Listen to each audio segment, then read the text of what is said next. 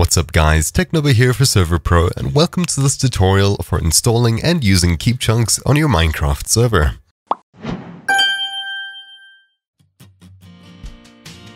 KeepChunks is a super simple plugin for keeping chunks loaded no matter how many players are nearby or on the server at all. Keep automated farms, redstone contraptions and rail systems working all the time. To install a plugin, head over to your Server.pro dashboard and head into the plugins section. Select the spigot tab and we'll search for KeepChunks.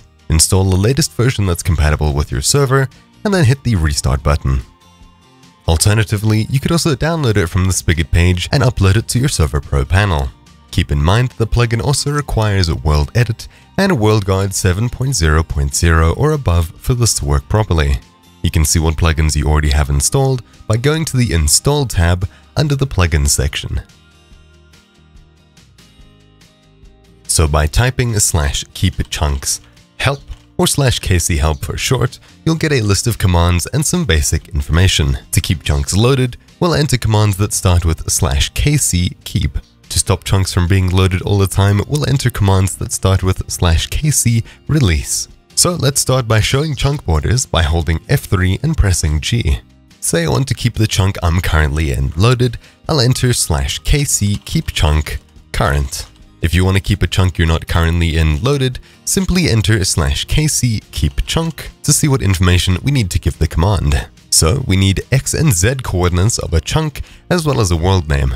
To find the coordinates, we'll hit F3 and look at the second block of text on the left. Chunk is followed by relative coordinates of you inside the chunk. Then it has in, followed by the X or Y Z location of the chunk you're currently in. Because the plugin is only asking for X and Z, we only need to remember the first and the last number of the 3 digits at the end, which are 68 and 5. However, because we already have this chunk loaded, I'll move across to the left and we'll keep this chunk 68.4 loaded as well. So I'll simply enter /kckeepChunk coords followed by the X and Z coordinates we had earlier, which was 68 space 4. We'll enter space again and then we need to type in a world name. Currently the world I'm in is just called world, so I'll enter that and hit enter. This will keep the chunk we just specified loaded at all times, as well as this one that we specified earlier. This plugin also has a cool feature where you can stand on a railroad and use /kc_keep_rail current. It'll then detect and add all chunks with or nearby the rails to a list for constant loading. To see a list of all chunks that are being kept loaded at all times, we can do /kc_list. From here we can stop loading chunks by running /kcrelease_chunk current to remove the one that we're currently in. To remove the last one on the list, I'll run /kcrelease_chunk coords space 70 0 world. KC list again, and we'll see that those chunks are now removed. To clear all chunks from this list, we can run /kcrelease_all.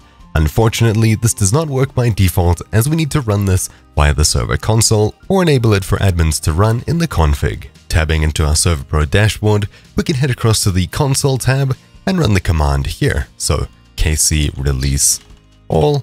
And you can see all 16 marked chunks have now been released. Heading into Files, Plugins, KeepChunks, config.yml, we can now edit the plugin's settings. So the release all command that I mentioned earlier is over here, release all protection.